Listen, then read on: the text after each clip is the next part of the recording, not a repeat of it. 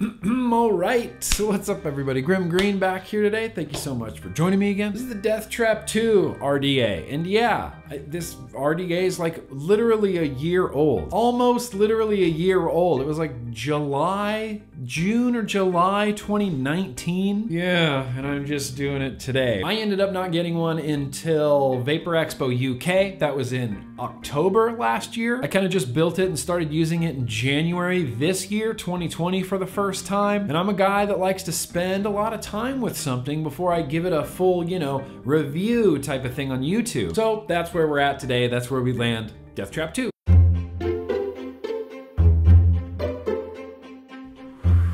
With a 3.5mm coil in here, it's still vaping pretty nice. One of the things that fascinates me about the Death Trap 2 is just the size of the chamber on the inside. I feel like you could get a real big coil in there. The biggest coils I've had on hand for the last few months are like maybe 3.5mm coils. And I mean, what am I gonna do?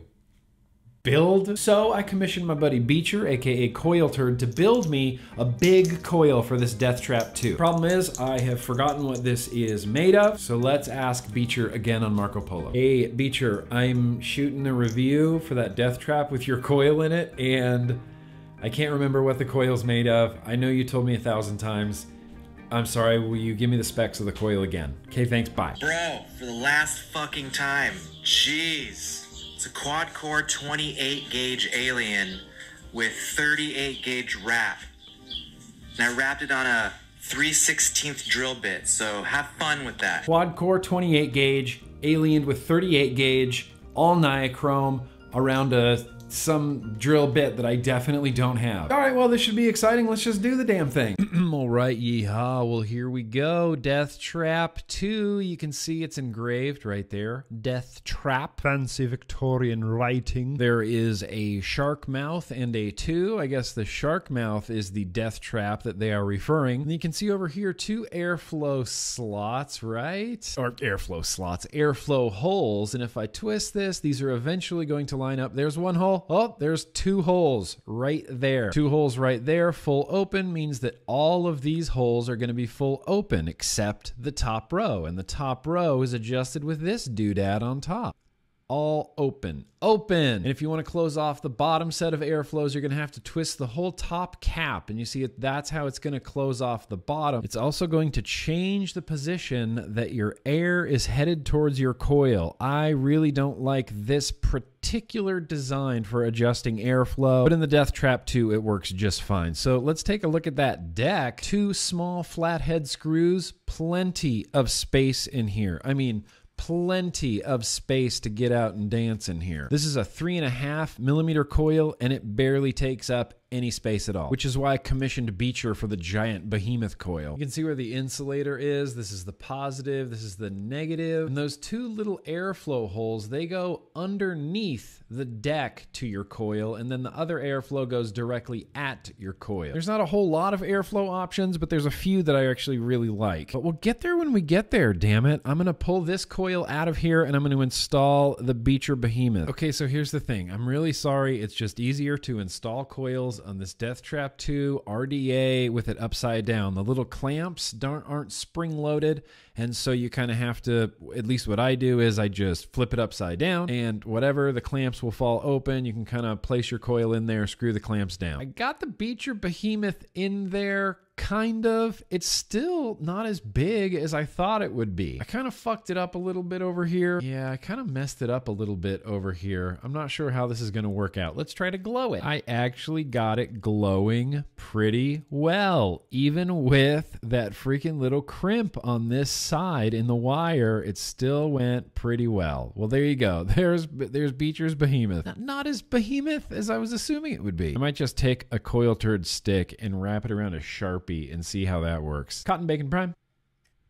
Not terribly difficult to build, not terribly difficult to wick. Plenty of room in the deck there for wick, for coil. I still feel like you could do a coil twice this size and have room to spare. The Beecher Behemoth came out to a 0.28 ohm resistance on there. I'm going to be using transistor Tango Melon, even though it's a coil destroyer. I've just been craving it. And one of the great things about the Death Trap is you can bleh your juice all over the place. Oh, that there's some vapors happening. So you want to get this AFC on here, and you can see right there, it's going to line up with the tabs. It's full open. There's not a whole lot of airflow options. You got this big wall of holes on the front, and then you got 2 holes on the back there. The 2 smaller holes obviously have a much greater resistance, and the wall of holes is very just cloud chasey. If you're going to adjust the airflow, I would suggest closing only the top airflow off. That way your airflow is still going to be pointed kind of directly at your coils. Me personally, and this is going to look really dumb, but the airflow that I like, I know, it's just 1 hole closed off, but you get the added bonus of having these holes closed off as well. I'll talk about that more once we get back up top, but yeah, there you go, Death Trap 2. Let's get back out to normal view and vape it. Normal view, normal view. What a difference a bigger coil in this makes. It's still not as big as I want. I think you can still get a bigger coil in here. And the idea is there's just so much room in this chamber, you're gonna get better flavor, I believe, with a bigger coil. This Beecher Behemoth, it's nice and crackly, it's nice and flavorful. I already like the Death Trap 2 more with a bigger coil in it.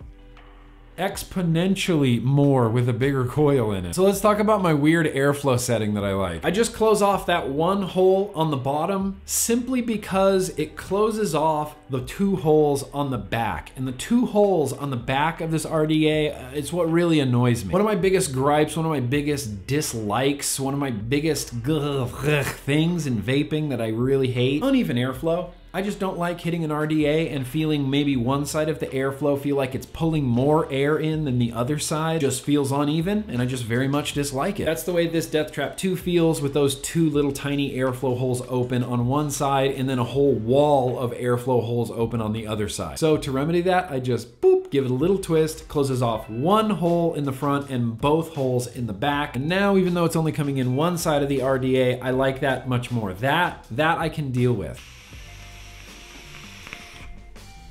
Truly and honestly, I like the Death Trap 2. I've been using it, I really enjoy it. I'm enjoying it, like I said, exponentially more with a bigger coil in here, and I kind of want to build an even bigger coil just to see what I can actually fit in this thing. It's a fun, big coil, high wattage, lots of airflow, cloud chasey RDA, where if you put a bigger coil in it, you're probably gonna get a lot better flavor. Now, are you gonna need your vape budget hands if you wanna check out the Death Trap 2 RDA?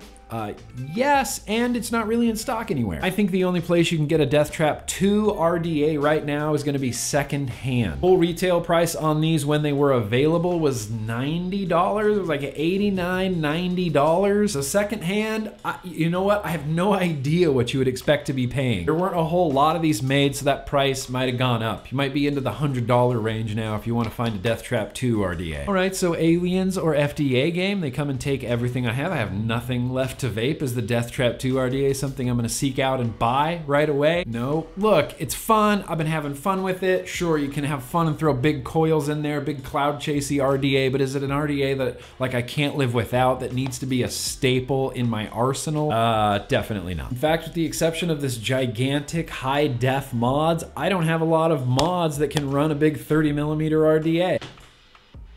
But it is fun to have a big cloud chasey RDA too. Anyway, that's what I got for today, everybody. Thank you so much for watching. No links are allowed in the description. Thank you, YouTube. So you're gonna have to use that google-foo, but thank you again so much for watching. And remember, no matter what any crooked politician tells you, yes, absolutely, you should keep on vaping.